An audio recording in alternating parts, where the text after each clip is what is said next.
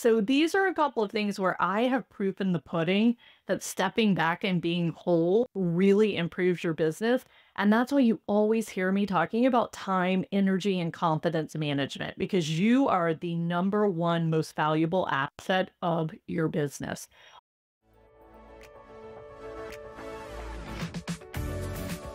Introducing The Vixen Voice, a podcast for ambitious women entrepreneurs ready to move into their feminine essence, live their truth, and unlock their full potential. I'm your host, April Roberts, and each week I'll be interviewing inspiring women who decided to take a leap of faith to pursue their dream. Women who believe that they were born for something bigger.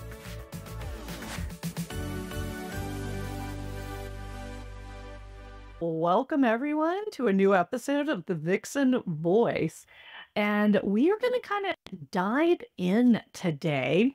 So, here's what's interesting. I'm super curious about everyone's schedules when you take time off and when you take that time to rest and reset.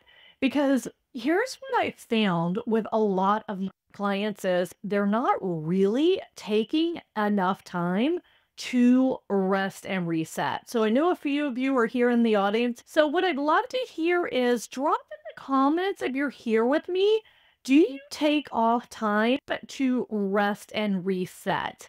And if you do, is this formulated time? Do you have a schedule for it? Or is it just kind of haphazard when you can? And what I'm doing is pulling up, I did a in our Facebook group a little poll. And do you work during the weekend was my question. So 50% of you said yes, 50% of you said sometimes, none of you said no. So if you're in the chat and you actually take weekends off, please let me know. I'd love to hear that. And if you're listening to this or watching us on YouTube for the Vixen Voice, I'd love to hear below. Do you always work weekends? Do you sometimes work weekends? Or do you never work weekends? So I'm getting not enough and lots of comments. So here's that question. Now, I totally get it. Like, I know in the restaurant industry, that's why everything's closed Monday, because obviously you have to work weekends, right? So I'd love to hear from you. Are you working weekends because of the industry you're in? Are you working weekends because you feel that you don't have enough time during the week? I'm super curious. So Jennifer sharing, I do not take time off time unless it's the last minute. Jump on a flight and go. Then I'm more tired upon return. Yes. And airports are challenging these days. That's a whole other topic. We'll talk about your travel hacks. I would love to talk about that one time because I started taking free days on my travel days because it was so stressful, challenging. And then when I would find myself in the club trying to hop on a Zoom or a meeting, it was just adding to my stress. So I travel a lot. And so on days that I'm traveling, when I can, I take that as a free day where, I might do some things on the plane if I choose to, but like I make sure I don't have scheduled meetings. I don't think have things on the calendar that I have to do because I found that that just added to my stress. And then what's really cool is I prefer not to work on planes because when I was a lawyer, I always had to work on planes. So I try to take that time off as well. But sometimes I will strategically plan work for the plane because I know it'll make my life easier the rest of the time. So Beck says I take weekends off usually. And Christina said, my goal is to never work weekends, but with a primary job and business I'm trying to grow, I haven't taken many weekends totally off. Yeah, and I'd love to challenge you and ask like how much control of your calendar you have because I know a lot of you are still working corporate jobs. You have a lot of responsibility and you're working on building your business so that hopefully you can leave that corporate job or do something that you're incredibly passionate about. So I get that. But pursuing the side business doesn't feel like work. Love that. So I'll share with you what I did because, I kind of started working on the Vixen Gathering in 2020. What a crazy time, right? Now, keep in mind, I was running a financial planning practice. So I was CEO of that company. I was the head financial planner. I was the face for marketing. We had a TV show and then suddenly had to figure out how to do TV when there were no studios, right? So lots of balls in the air. I suddenly had a remote team for the first time. And you guys remember 2020 was a challenge, right? So it was crazy that my final calling to start something different came April of 2020. And I was just like, really, right now? And, luckily I had had a business coach kind of early in my career. I'd say like 2014, I started in 2008. And she really taught me, okay, hey, Mondays, you're going to meet with the team, you're going to prep for the week. Tuesday, Wednesday, Thursday, you meet with clients and prospective clients. And then Friday is catch up. And so for a very long time, I've been running my schedule very streamlined like that. Now, those days were crazy. I would wake up super early on Tuesday, Wednesday, Thursday to review for the day. And when I started doing that, I realized that my brain was mush past 4:30 or a certain time. And so I started having 2:30 be my last appointment because I would do hour and a half appointments. So then we finished at 4, I could wrap stuff up and be done for the day, right? So a lot of times we're scared to make changes like that. But I'm going to share this with you. So at first we cut out evening appointments in our financial planning practice because people tell you, "Oh, I can't come during the day. I'm still working. I'm trying to retire." All these excuses. Well, we did a analysis and we closed a very small percentage of the people that came in the evening. So here we were a few nights of the week staying in the office to meet with them. And of course, if we would have come in on Saturday, they would have met with us then. But I always had a hard no on that for my team and I. We did do special events on the weekend, but we did not meet with clients because our jobs were very stressful. We had to reset. We had to have time with our family. But when we researched the amount of new clients and business coming from those evening appointments, it was nominal. And here's what I found. The moment I said, no, 4:30 is our last appointment, because again, that would end at 6, the other advisors would take that. Guess what? People could suddenly leave work a little bit early and come see us. I mean, think about your dentist office. They're not there at 7 o'clock at night. Some of them may be, but in general, they're not there at 7 o'clock at night so you can come after work. They're not there on the weekends, right?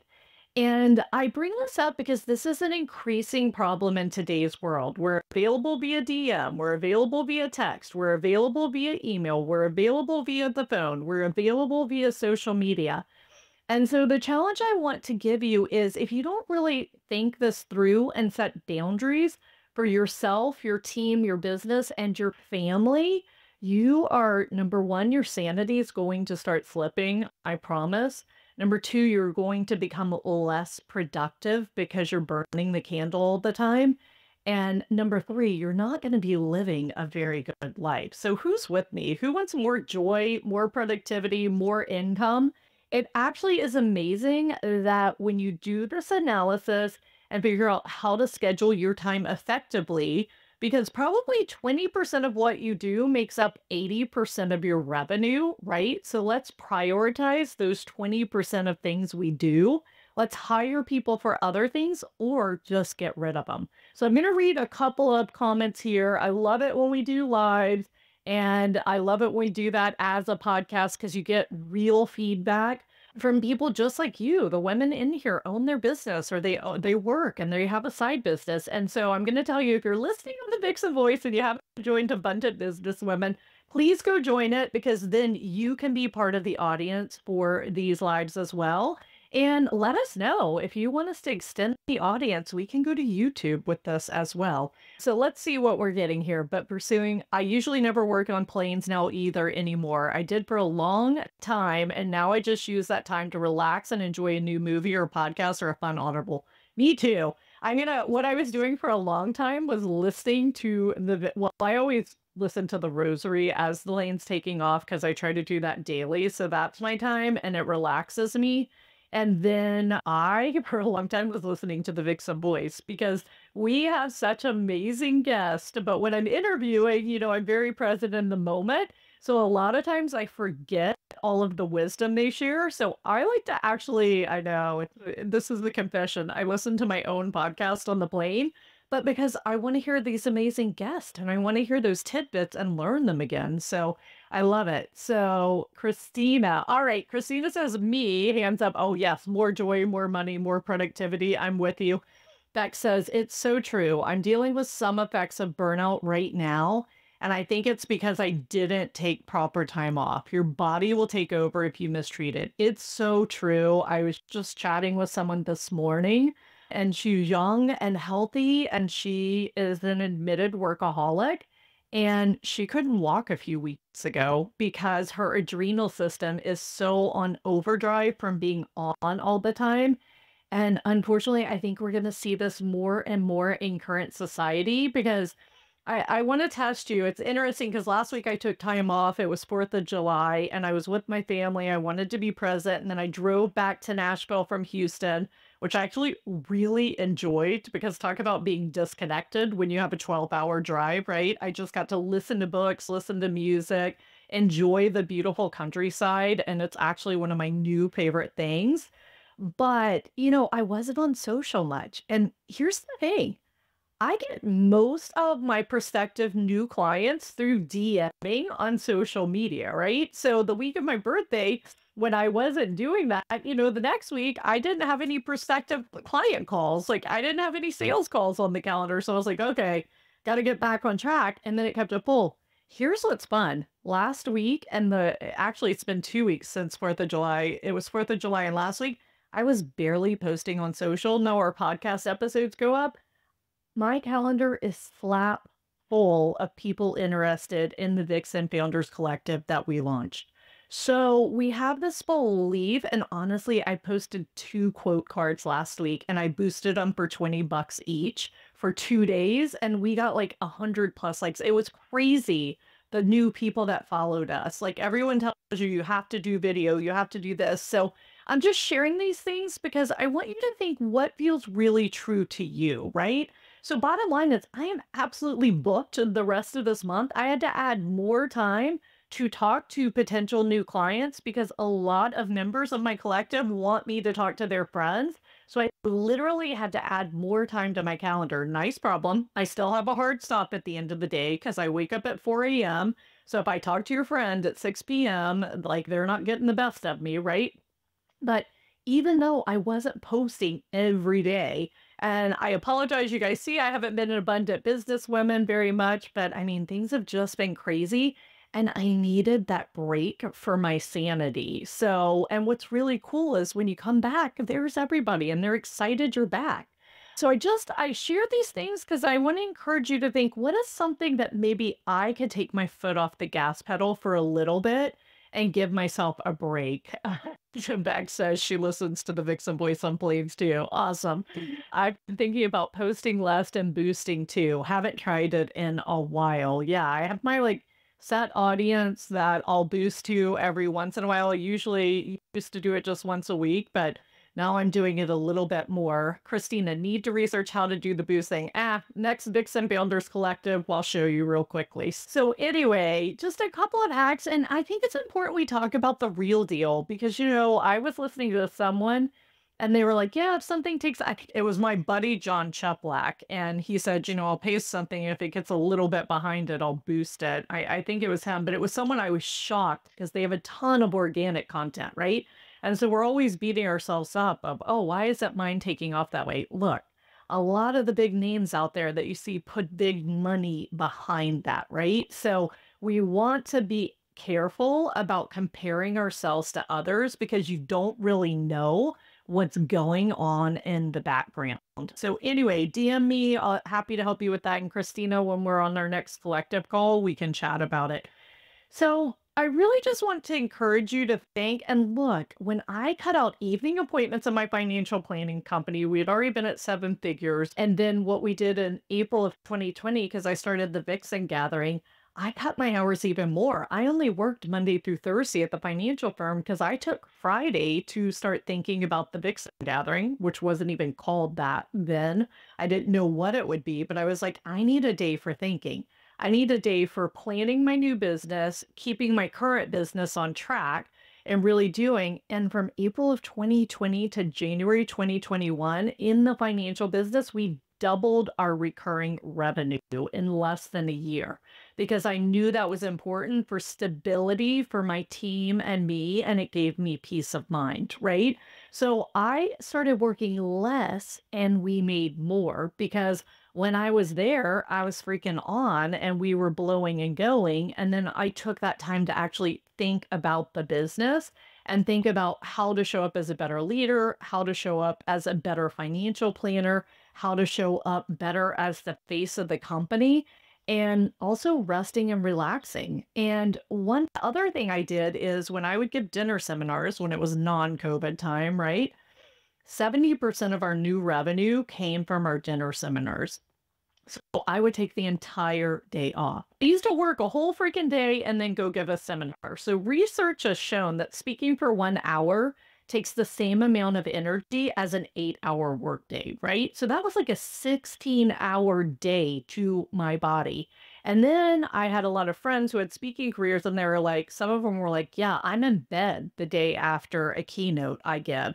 And so I started giving myself permission to rest and recover, giving myself permission to reserve energy to show up at my best.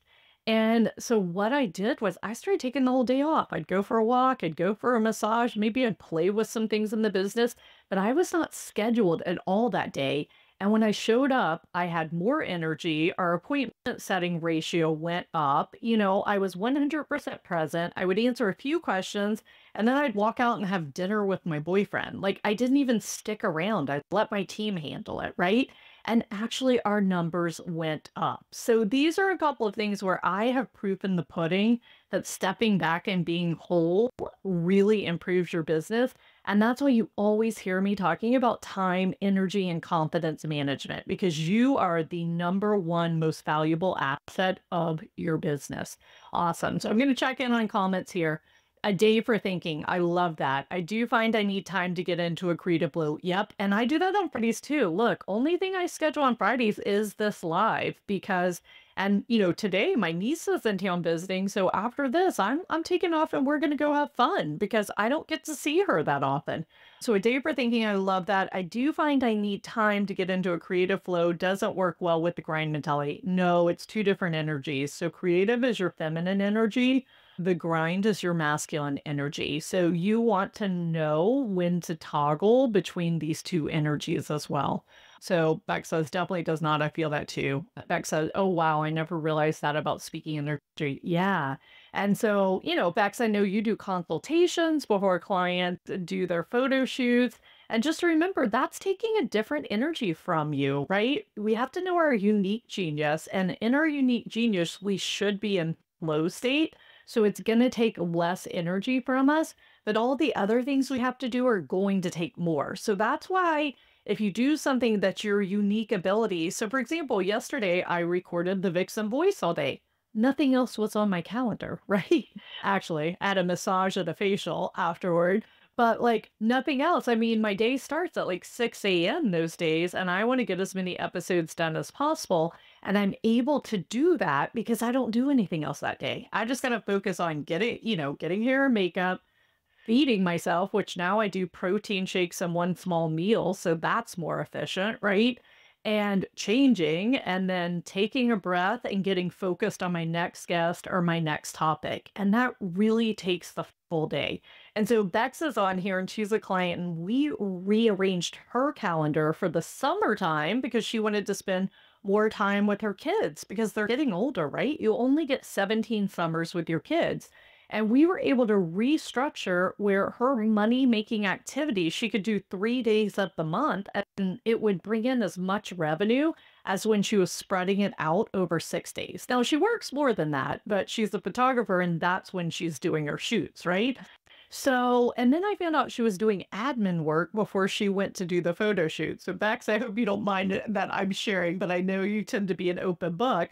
And when I was like, why in the world are you checking emails before a photo shoot? She goes, you mean I don't have to do that? And I'm like, no, like, this is your unique form of genius. This is what you do best and only you can do for the company. And it's what you love. So why would you do anything else that day, right? Other than have breakfast with your family, work out, whatever gets you in the zone for your highest value work.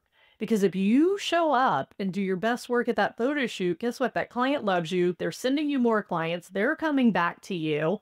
All these great things happen. But if you show up and you're half there, they might be like, oh, okay, this is great. I have pretty photos, but awesome. See you in a couple of years. So just always be thinking about your unique value and how you show up 150, 200%, even if like you need to go like just take off when it's done, right? So, in fact, I was cramming in work into every nook and cranny. Yeah, and she said, I don't mind. That's what I love. If you know Beck, she's an amazing person, and I'm honored. She's been a client of mine for a year and a half now. So, in fact, can't wait to see you in Belize in a couple of days.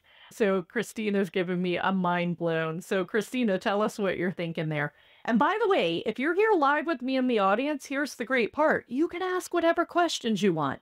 So, I kind of went into what I call case studies, like situations where I know that shifting to rest and recover really helped. But I do kind of want to give you a couple of tips. First of all, I'd also love to shift your mentality, right?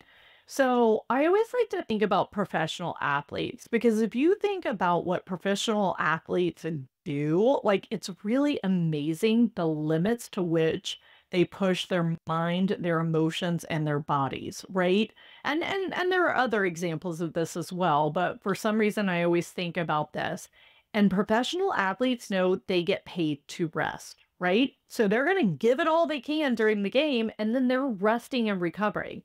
Also, the best ones know that it's really important who you're surrounded with, right? They're very careful what they do and who they interact with before the big game. So that's a big tip to take away. Another thing they do is rituals. They do rituals to get in the zone, right? We're going to use some bro code here. As women, I like to say we're going into flow or we're surrendering or we're stepping into our feminine energy. But, I mean, it just happened to me. I feel softer. It's so funny. Like when you get good at it, you can call it in like that. So, they know the importance of their ritual to get them in the zone. And I really want y'all to start thinking that way. When I have a day that I'm taking photos or I'm speaking or I'm helping a client, whatever your unique value add is that only you can do, your unique area of genius, what is your ritual that gets you in the mode, right? And then if you think about it, really, that's what a morning routine is. It's your ritual to prepare you for the day. So if you need to be creative, what softens you? What gets you back into your body, right? What gets you grounded so that you can really be flowing when you go into creative mode? And by the way, as entrepreneurs, we create all the time. When we problem solve, it's creative. When we structure our team, it's creative, right? So creative doesn't have to be that I'm painting this painting behind me. There's lots of times we need our creative energy. And so we really want to honor and hone that. So we talked about how professional athletes know they get paid to rest. They are careful who they surround themselves with. They have rituals, and here's the other cool thing, they all have coaches. Think about it. Why did Tiger Woods have a coach? Because the number 1 golfer in the world makes 10 times more than the number 10 golfer. Do you hear me? They're minuscule points separating number 1 from number 10. And number 1 still knows she needs a coach so that we make those point differentials, right? So you might be amazing at what you do. You might be killing it in your business. But if you bring in someone you trust who's not emotionally attached like you are, they can see things you can't see. And that's the value of having a coach or a consultant. So again, know that you get paid to rest. Surround yourself with the right people that are going to keep you on track and celebrate your successes. That's critical. Number 3, make sure you have a good ritual. And number 4, find a coach, a mentor, or a consultant who can help you get there, right? So I'm going to read a couple of comments. Christina says, it never occurred to me to fashion an entire day to support the genius behind my business. Yes. And because it gives you freedom, right? We're constantly, I got to check social. What's next on my calendar? I got to do this. I got to check this. How can you really tap deeply into truth when you're getting pulled in all these directions? I love the thought of nurturing myself and my genius to show up fully for my clients. Like Bex, I'm a recovering grind mentality perfectionist.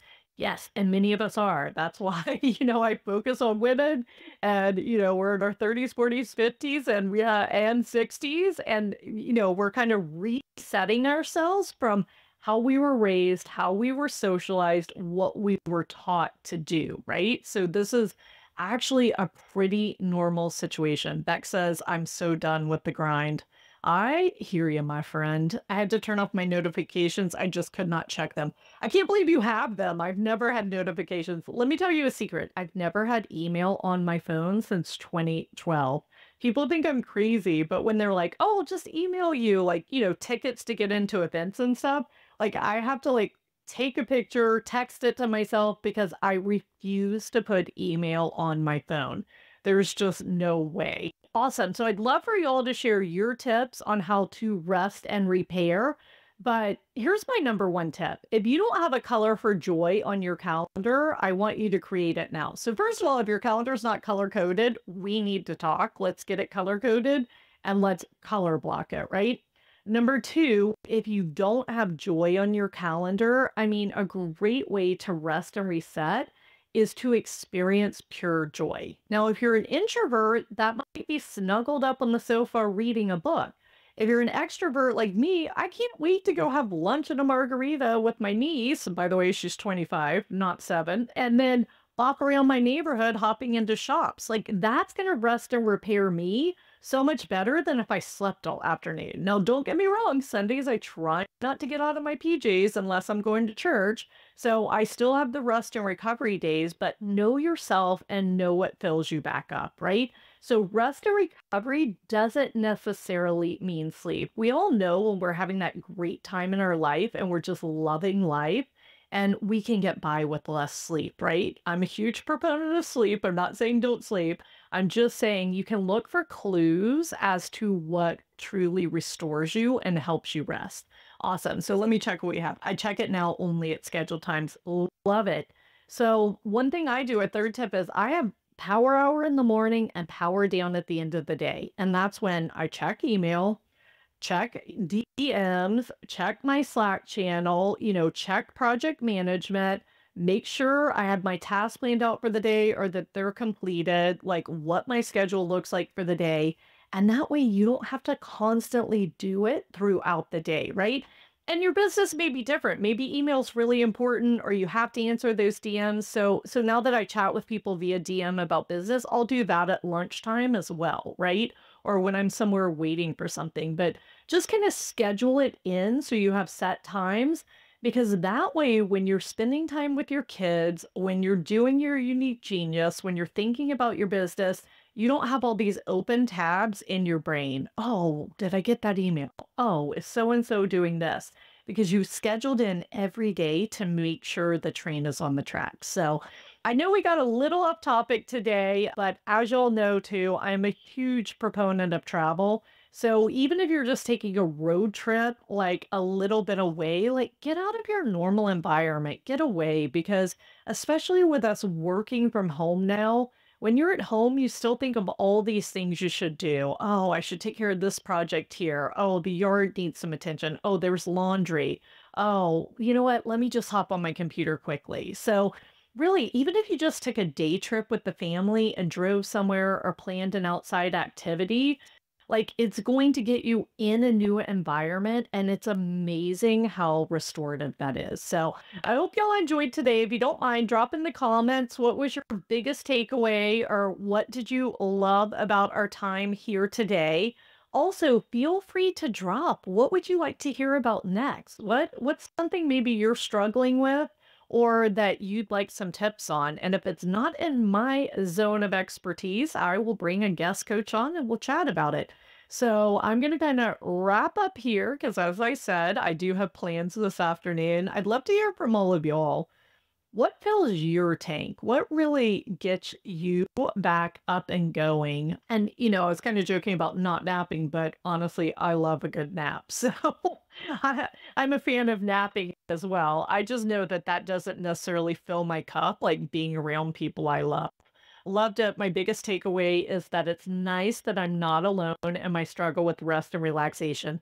No, Bex, this is on the rise. And I wanted to talk about this because I'm hearing more and more people that are having physical ailments due to this. And you all know that I'm very driven by helping everyone avoid what I call 2x4 moments. And when your health crashes, that's one of those 2x4 moments, right? So let's be proactive. Let's treat our bodies like the temple that they are. Let's treat our brains, our souls, and our emotions the same way. Like, we deserve to be taken care of. And when we take care of ourselves, it's when we show up better for everyone around us and really following our purpose here on earth. So, thank you, everyone. And as I always say, the world needs more love and you need more love. So, give it to yourself and think about how you're going to show up more in love today. Christina says, so good. Love the idea that we can nurture ourselves on the money making days instead of constantly working. Yes, it's a key hack. I guarantee you, if you look at any professional speaker, any professional athlete, an entertainer, like they have a ritual to take care of themselves so they can show up on go time. So I love that. Take it. Love The Body Keeps Score is a great book underscoring this point. Awesome. And we'll drop that in the resources. Thank you, Christina, for that. So everyone, thank you. Remember, give yourself love, give those around you love. And here's a challenge for you, give love to strangers too. The world needs it right now. Love you guys. Talk to you soon. Have a good one. Thanks again for listening to the podcast. If you enjoyed today's episode, be sure to hit subscribe so future episodes are automatically downloaded directly to your device. And if you want access to today's show notes, including links to all the resources we mentioned, visit vixengathering.com/podcast. Thanks again for listening, and I'll catch you next week for another episode of The Vixen Voice.